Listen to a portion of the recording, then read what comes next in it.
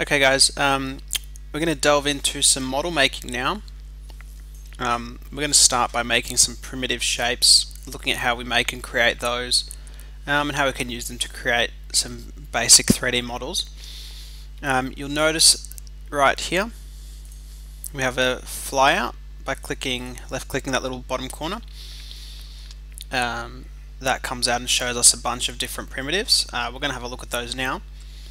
We've already looked at the cube, so just briefly click the first point, click the second point, choose the height. Again, you can create a cube or a rectangular prism, or left clicks, and you'll notice that you've created your first three-dimensional shape.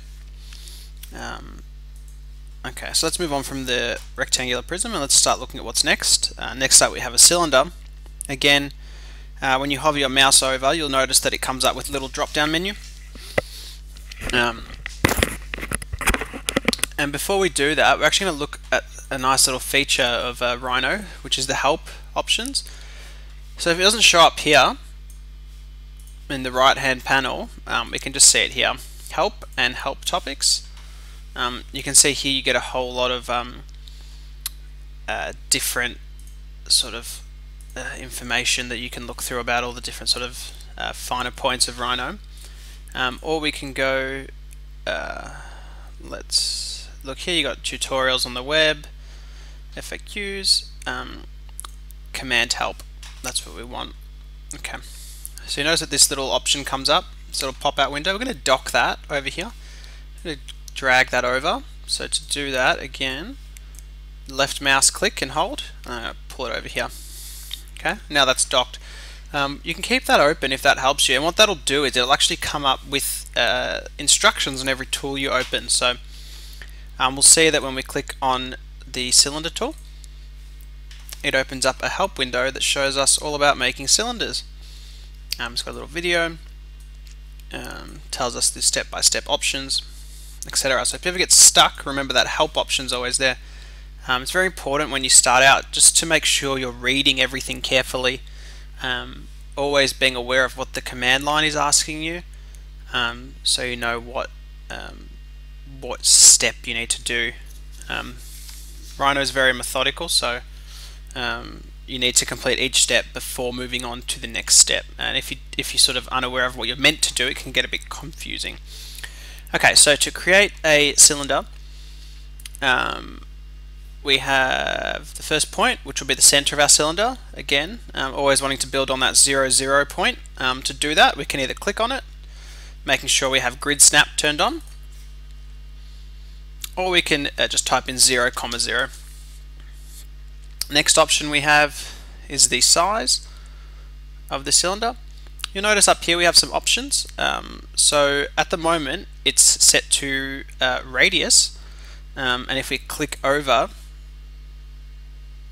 it'll change. So if I type in 10, that's created a cylinder with a diameter of 10 millimeters. Again, 5 plus 5 is 10, where my cursor is. So I'll go ahead and delete that. I'll create another one, and I'll show you the different options. We've got a cylinder here, and this is a little bit confusing. So when it says radius, what you're typing in is the diameter. The reason it says radius here is to switch over to radius when you type a dimension in. For example, if I click radius now, and I'm going to type 10 again, so just 10 on my keyboard, you'll see that comes up in the command line. I'll hit enter, and I'll do my height of my cylinder. Again, it's nominal. I'm going to type 10 again. What you'll notice is I now have a cylinder with a diameter of 20 millimeters. So -10 to +10 equals 20, and a radius of 10. So that can be a little bit confusing, but you'll sort of know straight away that if you click the wrong option, you can just delete it and start again. So we have a cylinder. I'm just going to move that over by clicking it, making sure I have gumball on, and dragging that to the right. Okay. Next object we have is a sphere. So again, we have some options with the sphere. We're going to start in the center point again. And to drag out again, at the moment it says diameter, so therefore if I type in, it's going to be the radius.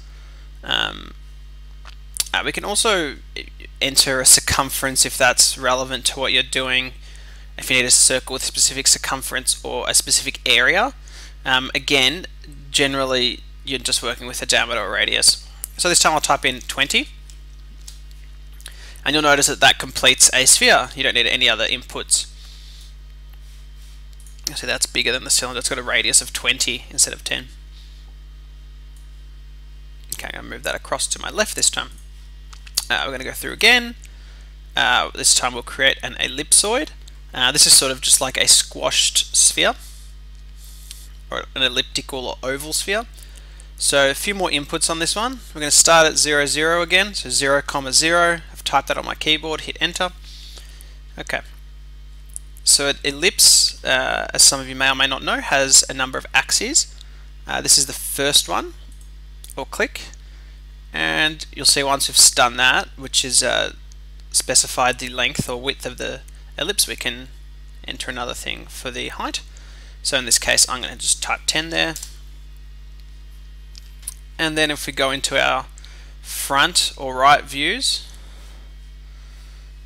we can specify, oops, I didn't click, sorry, click, and now you can see if we go into our front or right views, we can specify the height of the ellipse. In this case I'm going to do it 5. Hit 5 and press enter, and you can see we've created a sort of football shape. Again, very accurate. We know all the dimensions, we can see them on the grid lines, and once you've done that you can move that across. Okay, we'll continue through. We can create a cone. Again, we have a number of different ellipses. You can see here the drop down menu, ellipsoid by diameter, from foci, around a curve. So these are just different ways to create ellipses, so we don't need to look at those right now, but just be aware that if you have an ellipsoid that you need for a specific application, there could be a solution just here. Same with the sphere. We're going to look at cones now. Again, cones are sort of built like cylinders. We'll specify a base. Again, I'm just doing it by eye now. Once you've selected that diameter, you'll move down to your front view. I'm just panning up by holding my right mouse button and moving up to create the point of the cone. Once that's done, you'll see that you have a cone. Okay. Next up, we have a pyramid or a truncated cone. We'll have a look at that. Similar deal here, left click, I'm going to pull up to make a cone just like before, but this time we have another option of flattening out the top, and that's what a truncated cone is. So again, moving your mouse into the different viewports will give you a different sort of view, a way to control that. In this case, you probably either want to use the top or the front. Remembering you can always type in dimensions, say 2, for example, created a small flat topped cone. What do we have next? We're going to do a pyramid again. So we have some more options with the pyramid. We can choose the number of sides of the pyramid. So if we just click num sides there, and I'm going to type in 8. Sorry, 8. You have some more options here. You can make it a star if you want. You see there, it's created a star shape that's going to pull out just like a cone. If I didn't have, so I'll undo that, move that to the left. Again, I'm going to right click to get back into the tool. So just right click in any window. I'm going to get rid of it being a star this time, but by clicking star again. Oops, I shouldn't have done that. I'm just not going to click star. I'm going to make it 6-sided this time. Right click to accept. So once I click num sides, I'll type 5 or 6 or whatever, and right click to accept that or hit enter. Okay. Now you can see I'm just creating a regular 5-sided pyramid there. Okay. What next? We have a tube. very similar to a cylinder here. First we're going to set our outside diameter, then our inside diameter, and then that's going to come out. Generally pulling out objects like that from a flat plane, so we're starting with a flat shape and then pulling it out to create a three-dimensional shape, is known as extruding. You may be familiar with the term generally used in manufacturing to refer to some sort of material being pushed through a form, just like sort of toothpaste extrudes out of the nozzle into the shape of a cylinder. Similarly, we're just extruding shapes that we've predetermined their two-dimensional form. Okay. We have a torus, which is just like the shape of a donut. Again, we're going to set the diameter, and then we're going to set the size of the torus. So you can see here, we have a donut.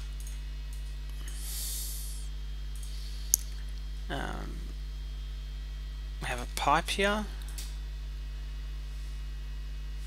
For that we need a curve, so we'll leave that one for now. And that's fine. That's all we need in terms of these primitive shapes. Okay, cool. So from here, we're going to look at moving these accurately. And what we're going to build is a small little house. So these are some more selection options here. So if I want to select all of these objects to delete them, instead of clicking one by one, oops, I'm in a tool, escape, clicking one by one, I can do this in a couple of ways. I can hit edit, select objects, and I can select all objects. Shortcut Control A. So if I hit Control A, they all select. Alternatively, I can click and drag my mouse around them, and that'll select them as well. So a little lasso comes up. You'll notice that if you do the selection, so let's look at this as an example. I'm dragging here from right to left. So that little lasso rectangle, anything that touches it will select. If I lasso from left to right, it doesn't select it. Left to right, it has to be fully enclosed by the lasso. Right to left, it only has to be touching. It just may be something that you notice and you're not sure why. It's just when you're selecting multiple parts or complex objects, it can be handy. So in this case, what I'm going to do is I'm going to drag a lasso over all of these and hit delete.